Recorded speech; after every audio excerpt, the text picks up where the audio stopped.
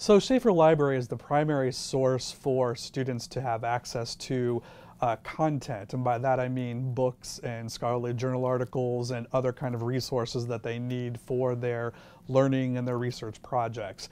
At a university, the library, is often said to be the heart of campus. Universities are all about learning and knowledge, and primarily that has been contained within the library. And traditionally that's been contained within print books, and the only way to get a print book was to go to the library and borrow it with a library card. I think students that are students that are here now, so they just starting this year, they've been used to looking for information probably since entering elementary school on a computer. They've had access to Google or some other kind of device. So they've always been able just to go somewhere, type in some kind of words, and they get some kind of content back that meets their needs.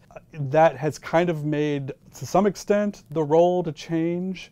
You can go anywhere now, but it's still the library is providing that access. It's electronic access to that research to help students and faculty with whatever project they're doing. We have to make sure that we are making everything accessible to our students, even if they are off campus. The assumption is, and in my mind, I think in most of our librarians' minds, is that our students are not necessarily ever going to come to the library, and we're okay with that. We just want to make sure that they can access what they need through our website when they need it.